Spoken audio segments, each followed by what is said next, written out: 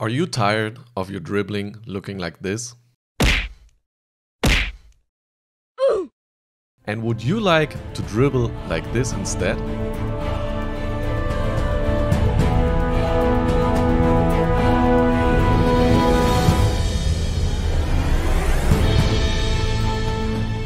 Then keep watching this tutorial.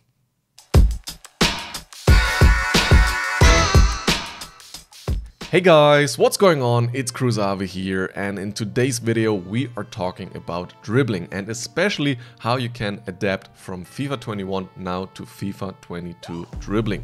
First up, I want to say that your dribbling success depends on a few factors. First up, your players' dribbling skills are really important, especially agility, dribbling and ball control are important stats that should be very high. So obviously high-end players like Mbappe or Neymar are going to be amazing, but they're also other cheaper alternatives like, for example, Foden Inform or Jesus Inform, which I also used in this video.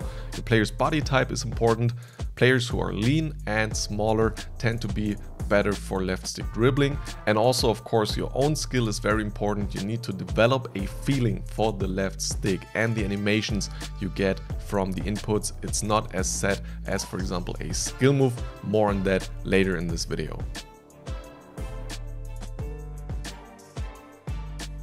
The first big change compared to last year is that dribbling with your back towards the defender is less useful because your player gets pressured more easily and then he might lose balance, and that ends up in losing ball possession altogether. So putting your body in between the ball and the defender and then trying to get away to one side is not such an effective strategy anymore.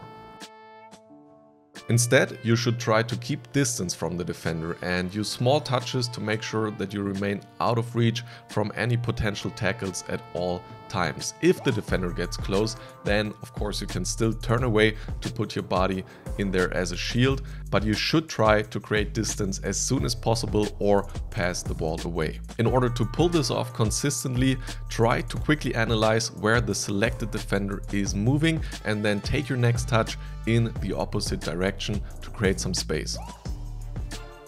My second big tip is that you should approach defenders more directly from the front and then try to get past them diagonally to the side, because the animations for that are very nice and fluent this year, and with good timing you can beat the defender right away. This can help against aggressive opponents in the midfield area. You just have to be careful that you don't run into their anticipation, but if you do it successfully, then you can continue playing forward very nicely. This is also very powerful inside the box because you can punish opponents' missteps easily since you're moving forward and you can immediately shoot if there is a gap. If you do that with the perfect timing when the defender is trying to go for the tackle, then you can get a very powerful animation where your player dodges to the side and takes the ball away from the defender's reach, and that then allows you to just push forward and get past him, and it almost leaves no counterplay for the opponent to win the ball, so this really can reward you for great timing.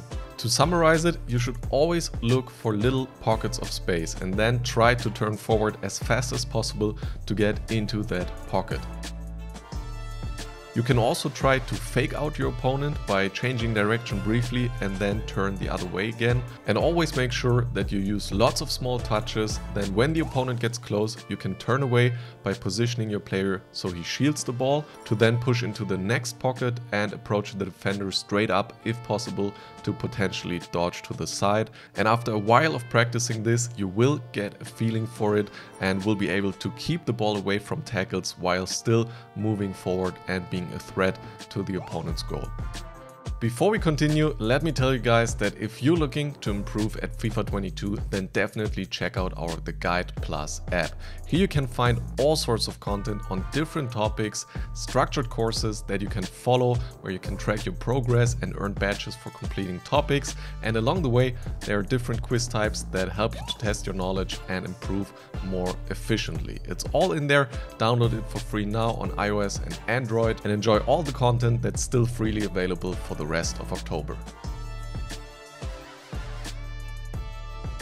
The next change in FIFA 22 is that touches tend to feel a bit heavier and missteps get punished easily, because tackles are really effective and the defenders can really get their body in there.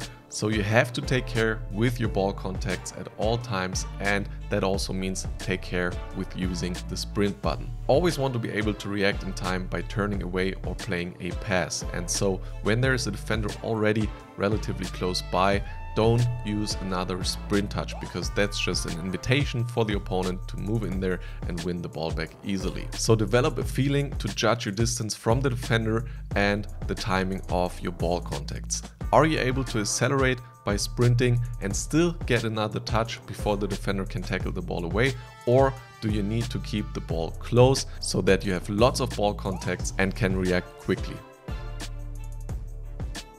Here some skill moves can also come in handy to assist with your dribbling and allow for smoother turns, or changing direction a bit more fluently. For example, the ball roll works really well to get control of the ball again, especially after sprinting, or you can change direction quickly with it and dodge tackles. And there's also the feint forward and turn, for example, that allows for a straight 180-degree turn, which sometimes if you use the left stick dribbling for it, that can feel clunky, especially if you have to slow down before turning. And so some of these little skill moves can smooth out your dribbling and help in certain situations where the left stick would just be worse. I also want to mention the precision dribbling here, since that kind of counters the heavier touches I was talking about. It feels like many players have forgotten about it. A few years ago you were using L1 on PlayStation or LB on Xbox in order to do that, but that got changed and now you have to hold down L2 plus R2 on PlayStation or LT plus RT on Xbox while dribbling with the left stick,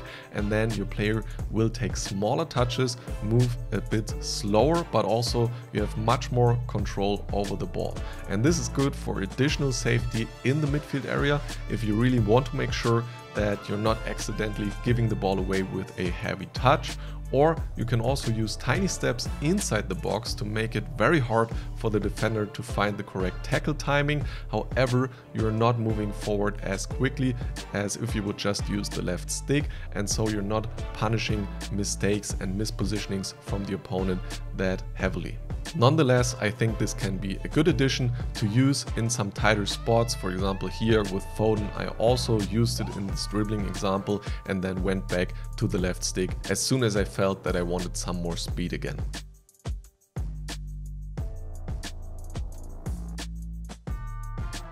Next up, we have the explosive sprint as sort of a new mechanic that allows you to accelerate more quickly. And that requires a good timing and directional input, because in order to get the effect, you need to sprint straight ahead, and there also needs to be some context to the situation, so you being able to get away from a defender. And you can use this in the midfield area if you see that there's some space in front of you, and like right here, the defender is still pretty far to the side, so I judge that if I now sprint straight ahead, I will be able to get past the defender before he can come in for a tackle, and I can just speed up my entire attacking play because of that, and then continue forward and leave the defender behind me.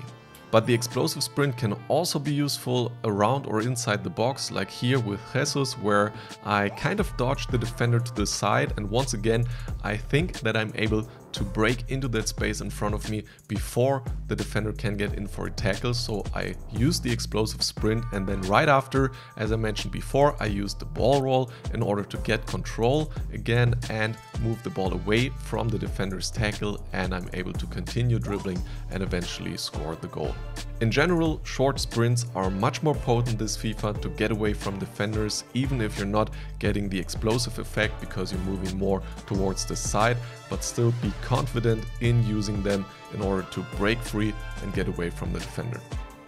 So I hope that these tips help you guys out and allow you to outdribble your opponents on a regular basis. And in today's question of the day, I want to know what else you struggle with currently in FIFA 22, so that we can take that into account moving forward, producing tutorials for you guys.